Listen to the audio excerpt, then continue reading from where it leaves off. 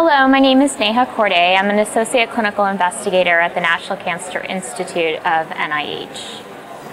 I'm at the ASH 2013 meeting and I'm going to be presenting results to you for our Phase 2 clinical and correlative study of carfilzomib, lenalidomide, and dexamethasone followed by lenalidomide extension dosing, which induces high rates of MRD negativity in newly diagnosed multiple myeloma patients.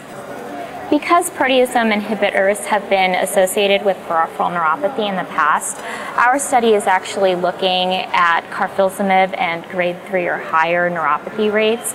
So in this phase 2 clinical and correlative study, we enrolled up to 45 newly diagnosed multiple myeloma patients with treating them with carfilzomib, lenalidomide, and dexamethasone. We give our patients 8 cycles of combination therapy.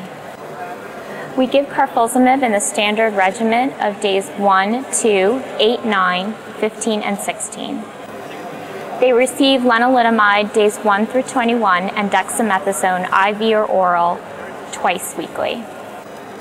The regimen was generally well tolerated. The most common toxicities that we observed were non-hematologic grade 3, grade 4 electrolyte disturbances and grade 3 and grade 4 lymphopenia. Our best responses after a median of 12 cycles received for our patients was an overall response rate of 98%, a VGPR rate or higher of 88%, and a near CR or stringent CR rate of 67%.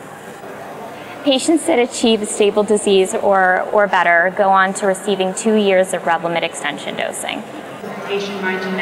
In conclusion, the therapy was well tolerated. We didn't observe any grade 3 or 4 peripheral neuropathy. Patients achieved deep responses, and when we performed minimal residual disease testing by multiparametric flow cytometry, we found that 27 of the evaluable patients were MRD negative.